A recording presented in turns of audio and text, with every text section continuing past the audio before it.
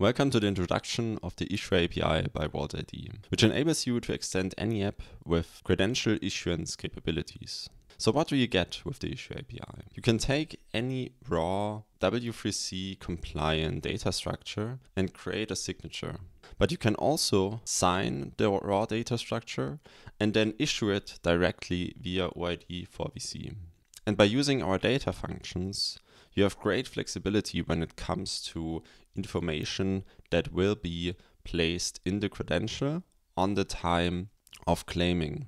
Meaning, if you now issue a credential with certain data only to be filled when a user claims that credential, you can make sure that the credential always contains the most current and accurate information. Let's now jump into a quick demo and understand how issuance works, because at the end, it's just one API call.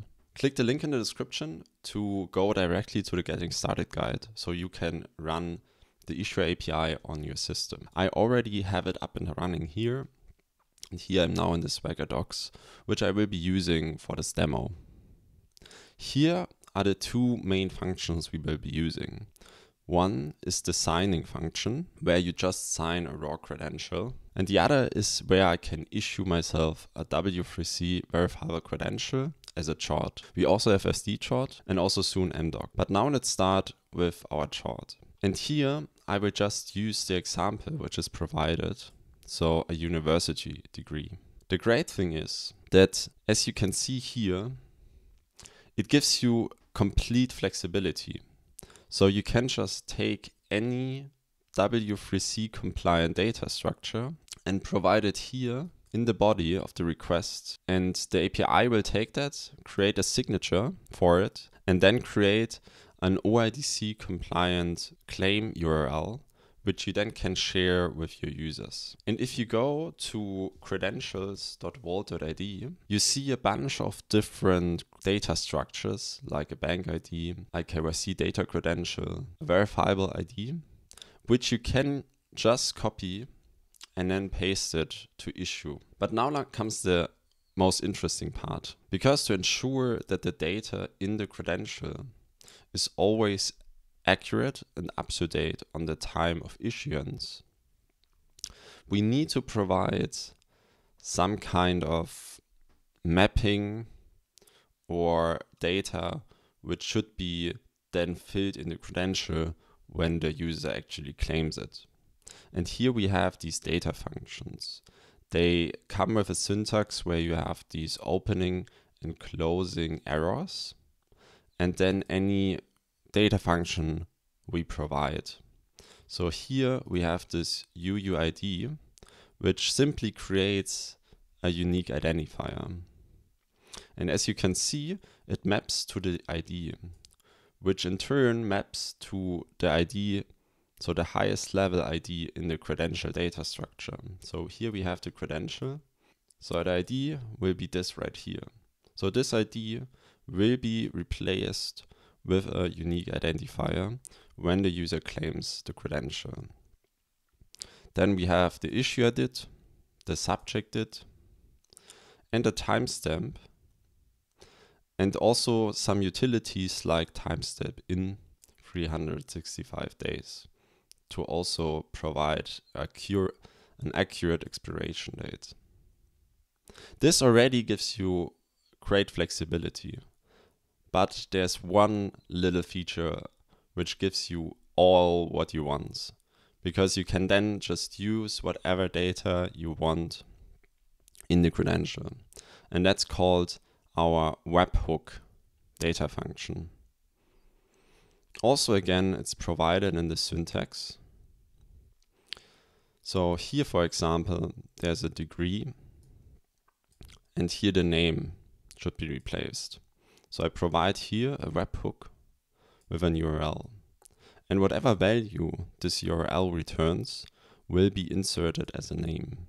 We also have a utility which is called webhook JSON, so that if the URL returns a JSON, you could, for example, replace the whole credential subject if you wanted to. Okay, so now that we understand the mapping, how we provide the VC data, let's talk a little bit about the keys, because at the end you need some kind of key to assign a credential, which is the issuer key here. When using this API, you can just simply generate an example key, which is in this format. And this is then provided here in the issuance key. The issuer DID could also be generated by simply taking this key and creating a DID. In this scenario, you see here we have the type local, which uses our basic KMS, which is not something you would use in production, but you can use to build out tests and try out the API. For more production-ready use cases, we would use a TSA key, a key which is managed by the HashiCorp Vault. But now, let's go to the issuance. We provided our key, our issuer DID, the VC, and the mapping. And now, let's execute this.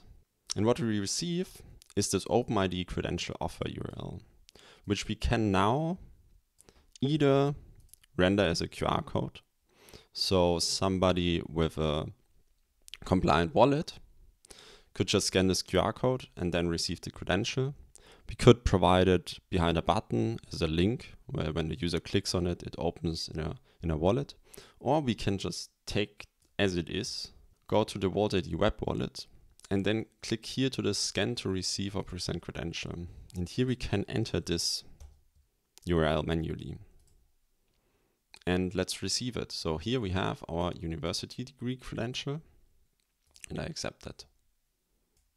And if we now open this, so view in JSON, we see here that the ID was replaced, that the expiration date was replaced, the issuance date, the issue ID, and the credential subject ID.